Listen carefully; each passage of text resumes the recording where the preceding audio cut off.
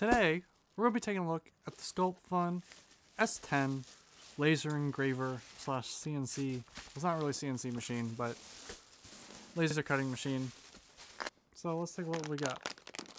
See some glasses. Good thing they actually pack some safety protection here. Charger, or power cord, sorry. The actual laser itself. A set of bars.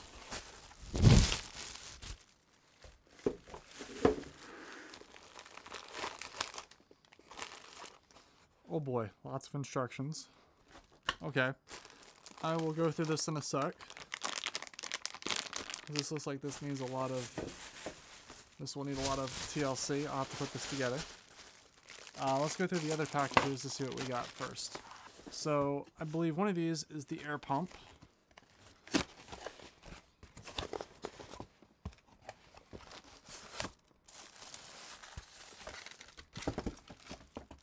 Which comes, this one is the EU version. They did let me know ahead of time that this was going to be an EU version. I'm curious though what happens, why they have an American plug go through an EU adapter. Like, this is a really stupid idea because I don't think this downvolts it at all. So this is how you fry devices. If you, nothing about the product here, just if you did not know that this was, this basically directly takes the 220 volts that is commonly found in EU and converts it to an American style plug, which is very easy to fry stuff if you didn't know what you're doing. This is a hefty boy. Let's see if it even works. I mean, it does put some air output. I think their concern though is that the voltage is too low that it actually doesn't produce much output. So of course with lower voltage it's not going to be as strong as it should, so you should definitely get some type of pump that's a little bit stronger in the voltage department, or works with American voltage. This looks like the mat, and that looks like the mat that goes on top. So this looks like something that will dissipate the anything that goes through it, so you don't actually tear up your I guess it's now time to assemble. So I have been running the sucker, been doing my testing, and yeah, I have quite a few comments to make. Surprisingly, I think out of the history of this channel, I think this has the most good things to bad things ratio. So credit where credit's due. It's a higher running accomplishment. So first off, I want to talk about that. The packaging on here seems to be spot on. And the reason why I talk about packaging with something like this is that a lot of times when you get 3D printers or you get something like 3D printers, laser engravers, something like that, the printer arrives like busted. Like, this was clearly shipped from from probably like China or whatever, and it was clearly a large package. So all the motors came, they were not bent. The metal that protrudes from the motors was not bent, which happens a lot when you get stuff that's shipped. So the packaging was spot on, credit where credit's due. Also, this whole assembly is really precise, solid. When assembled properly, it all works really well. I have some issues with the pump. I have somewhat of a jerry-rig solution. I'm waiting to get that pump in, but pretty much right now, regardless of the pump, everything works really well. Quality-wise, I have a couple test prints that I did. So I have the first one, which I did the channel logo, or actually the main channel logo, and I did that. And that, of course, is at 100% strength.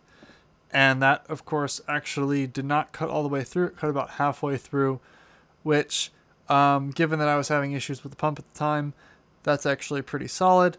So it couldn't, of course, go in there and blow everything out. But I think overall, don't expect, even with the fan blowing it out, don't expect it to be like super cut through super thick pieces of wood. But this definitely did do a good job at 100%, kind of replicating the channel logo. I also printed a picture of me and my girlfriend, and that was kind of what I did there. And this one was a little bit higher quality at a little bit faster speed at 100% laser strength. So this was, I believe, done. I did this one 100%. I think it was like 400 millimeters per second. And for, I think it might have been I don't remember, 400 or 4,000.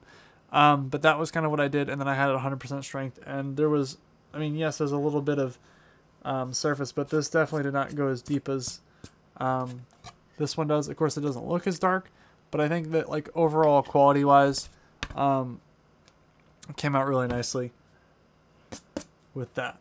So I use laser Gerbil to do my both of these, actually, which is not the more complicated option. It's more simpler. But like overall, no issues. The only thing I will say is you might notice this one's slightly off-centered. But I was able to, of course, there's also kind of like weird, little bit off. And that was because I just didn't have it situated properly. So let's go through and talk about, I guess so I have a couple of extras. There is the pad that it comes with to kind of dissipate the light and protect your table. So the pad that it comes with actually ended up having little issues with that. My only complaint, of course, is that the pad that it came with didn't actually cover the whole area. So if you wanted to print something that was actually taking advantage of the full size, well, actually this tab does not come with it. But if you want to take advantage of the full size, you'll need some type of other additional platform. Also, it comes with a protection, I want to say like metal protection, a piece of metal basically to help you not burn the hole in your table.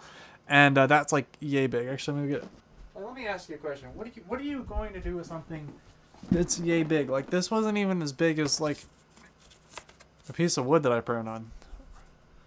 Like, that's nice and all. That's great, but like this is like maybe like an eighth of the size of the laser engraver. So I mean, yeah. So additionally, a couple other comments. The actual laser engraver itself has, of course, protective like half protective housing. I really think that they could have gone a little bit farther and implemented a more robust solution for the protective housing, so you know your eyes, because right now the glasses that it comes with, you know, I would like something a little bit also on the actual laser engraver itself. But overall, it's rather quiet. Of course, the only thing you're really hearing is the fan. And honestly, the stepper motors are actually rather quiet too, so no issues in regards there. The assembly was a little longer than expected. Took a good bit of time making sure that everything was properly aligned, everything was properly installed. And while I would complain about it taking a while to assemble, I realized that by complaining about making it more easy to assemble, it would also be more likely to be damaged in shipping. And in my opinion, I would rather have a more difficult product to assemble than something that is broken and arrives broken from shipping. So I will take what we currently have. While I can complain, there's not really much alternatives. I understand that. Housing and build quality for this, everything's solid metal, aluminum. Honestly, everything is about as high quality as you can get. I would, of course, be curious to know if there was an ability to add some type of extension kit, because I definitely think that there is an opportunity to have, of course, longer sides, because this is clearly, you know, the main carriage is, of course, only so wide. You could, of course, add some longer poles there and then do some much larger prints there as well. Not prints, engravings. So overall, just through a couple of my test prints, I tried a couple other materials too. I don't have them, they're downstairs, at least on me. But I tried a couple other test prints. Everything worked fine. Honestly, like all around, I found this to be very nice. Like my complaints, I really didn't have any. I mean, the price is rather high, but I didn't really have much complaints in regard to this. I do feel like one thing I will say, the only complaint I did have is that the tube that it comes with for the air is rather flimsy, so it easily kinks and then it stops the airflow. But out of everything, if that's all you have to complain about, it still does a fantastic job printing or engraving. And quality-wise, looks pretty solid there as well. So the one thing I will point out though is, as I'm aware, a couple other companies are doing stuff with like quad diode lasers, so they're a little bit more stronger. They can actually like cut through metal. So it'll be interesting to see in terms how that compares in the future, but that might be something that comes up sooner on this channel as well. But overall, I really like this. I really found this to be a cool product and something I think if you are really into making some kind of, if you're into like 3D printing and you're into like making your own little gadgets and gizmos, you like making, you know, making your own crafts, and especially if you want something that, you know, you can cut out and use for like, you know, assembling, I don't know, wood. Instead of having to actually like cut wood, you can use this. I mean, I definitely think that this is, you know, a cool product to have in like a maker's arsenal.